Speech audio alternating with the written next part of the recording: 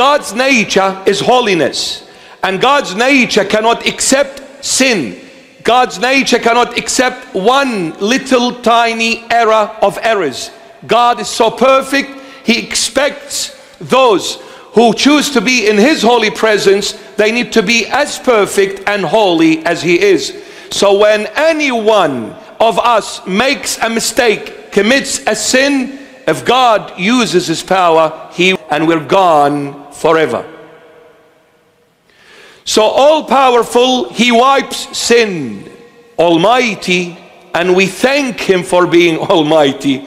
And He used His almighty with me and all of us. What does God Almighty mean? Almighty means out of sin, He will bring holiness. Out of destruction, He will bring construction. Out of death, He will bring life.